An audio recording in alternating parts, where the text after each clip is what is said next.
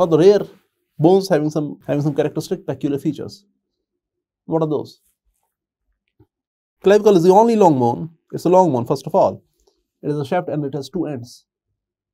So it's the only long bone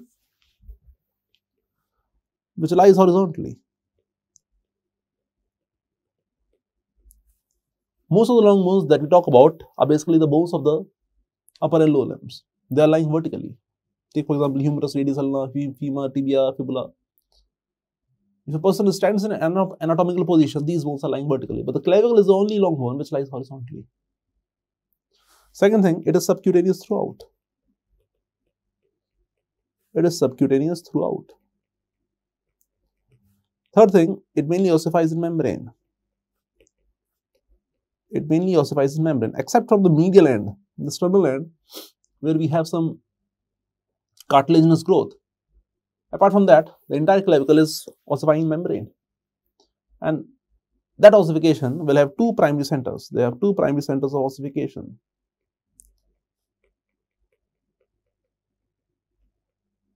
It is one of the first bones to ossify. It is one of the first bones to ossify.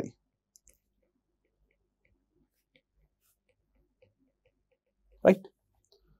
So it is a long bone lying horizontally, it is subcutaneous, so that's the good part, we can feel it.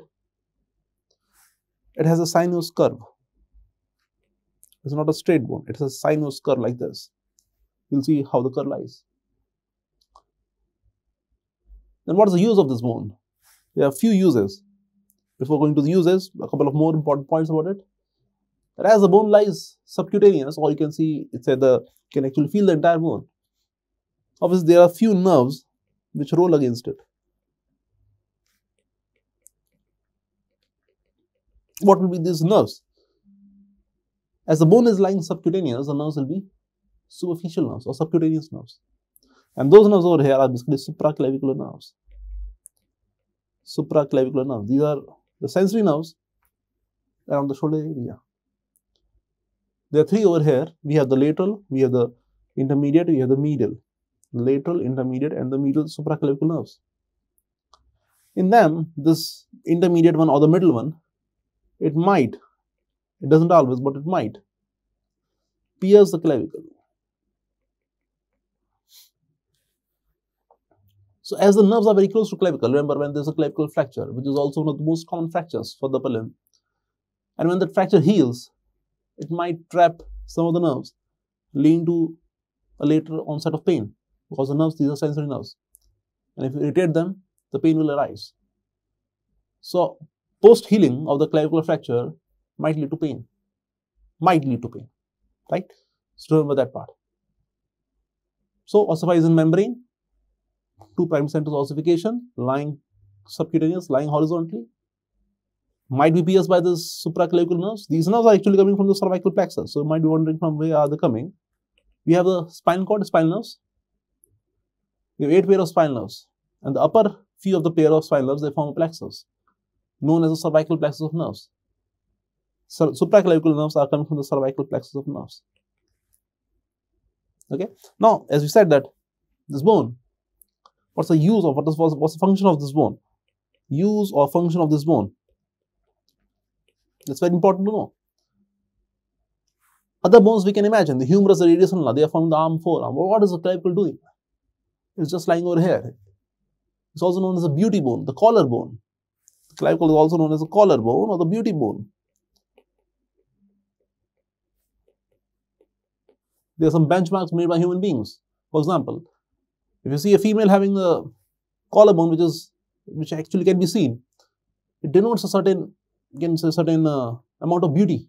It adds to the beauty of the female. It's said to be a beauty bone. Just a word over here.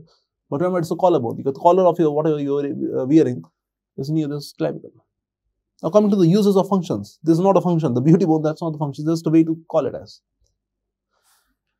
The use or function of this bone is very important. It transmits the weight of the upper limb.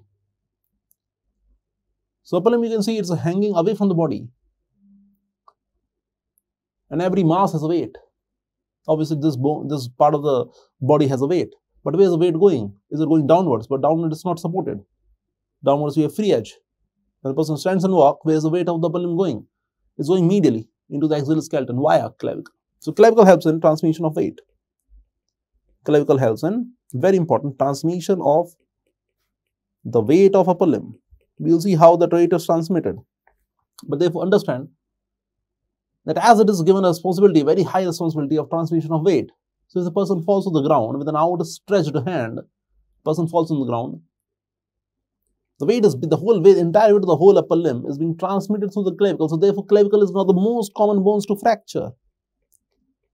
That is one thing we need to understand. That as it is transmitting the weight, fractures are common. High responsibility, high chance of damage. Second thing about after transmission of weight from the clavicle is that it acts as the area for attachment of muscles.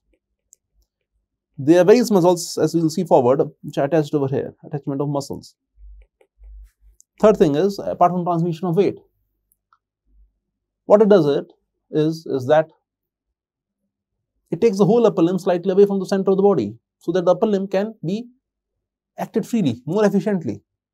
If the upper limb, imagine the shoulder joint was close to the midline,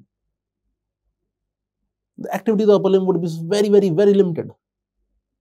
So it acts as a strut for movement, for upper limb movement. You can see, you can imagine that it is taking the whole upper limb away from the center of the body, so that it can work efficiently slightly away from the center. And there are few congenital diseases in which the clavicle is absent, known as cleidocranial dysostosis. Cleido is another word for clavicle, C-L-E-I-D-O, cleido. So in cleidocranial dysostosis, the clavicle is absent, and the upper limb are more close to the midline, and the activity is very, very much reduced of the whole function of the upper limb. Now let us look at the clavicle over here. So this is the right clavicle, the features given over here, and as I told you, this is a sinus curve. This is the right clavicle, and here we are seeing two surfaces, a superior surface and an inferior surface. Viewing it superiorly, viewing it inferiorly. So as the clavicle is a long one, it has a shaft and two ends. So in the middle, it has a shaft. This is the shaft part of the clavicle. It has two ends. This is the medial end, known as the sternal end, and that is rounded. It is a lateral end, known as the acromial end, and that is flattened. Understand? You are looking at a right clavicle from the superior surface. As it is written that there is an anterior part over here, and that's a posterior part over here. Anterior posterior view. Posterior over here, right? Anterior posterior view. So now we can imagine about the clavicle, that is the medial part of the clavicle, that's the lateral part of clavicle. So medial part of clavicle, if you see, it is convex anteriorly, and the lateral part of the clavicle, it is concave anteriorly over here, anteriorly over here. Now, as the bone is subcutaneous, you can feel it. If you start feeling the bone on the medial aspect, you can easily feel it because it is more projected anteriorly. It is convex anteriorly, medially. On the medial aspect, it is more prominent or projected anteriorly. So you can feel it very easily over here. But as you move your fingers laterally, you will see the clavicle is going behind, going a bit posteriorly. Why? Because it is laterally, it is concave anteriorly, and vice versa. Vice versa meaning by that we will say that laterally it is convex posteriorly and medially it is concave posteriorly. Remember, it's a sinus curve, the sinus curve, right? Clavicle. Now, various muscles are attached over here. I'll just name a few muscles over here. What are those? Few muscles over here is that at this point, on the medial side anteriorly, you have the main muscle over here, that is the pectoralis major. Pectoralis major. Here, the main muscles will be lying as a deltoid. Behind deltoid, we have a trapezius over here. Over here, we also have the attachment to the sternocleidomastoid. Cleidomastoid. Cleido is another name of clavicle. Other muscles also we have, but more importantly are these. Pectoralis major, deltoid, trapezius, and sternocleidomastoid. Now look at the inferior surface. Inferior surface has a middle groove over here, which is attachment for the subclavius muscle. It goes from here into the first rib, because first rib lies just below the clavicle. And then we also have attachment of ligaments. So see what actually happens is, let me show you over here. If you look over here like this, I'm zooming it more. Look at the clavicle. Focus on the clavicle. And what you see is the first rib over here. This is the first rib over here. It is just below the medial end of clavicle. So from the first rib below, you have some ligaments which are attaching the first rib to the clavicle. As you go laterally, you will see this coracoid process. Look at the coracoid process over here. It also lies below the lateral end of clavicle, or below the lateral 1/3 of clavicle. And therefore, there will be ligaments attached from the coracoid process to the clavicle. What are the names given to these ligaments? Understand, names given to these ligaments are, as the name goes. Here, the ligament is not what you deal with the word ligaments in the abdomen. In the abdomen, when we say ligaments, it is the double-layered fold of peritoneum, like the gastrosplenic ligament, the linorenal ligament, and so on. But in case of the bones, osteology, when you say ligaments, it's a structure, a very hard structure that is connecting to two bones.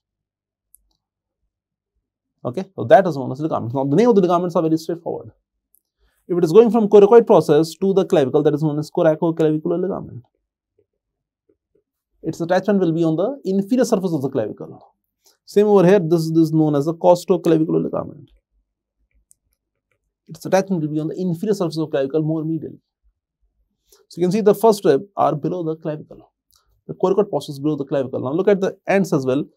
This medial end over here is attaching to the sternum. This forms a sternoclavicular joint. Which joint? This is a sternoclavicular joint. Lateral end of the clavicle forms joint with the acromion. So that is known as the acromioclavicular joint, AC joint.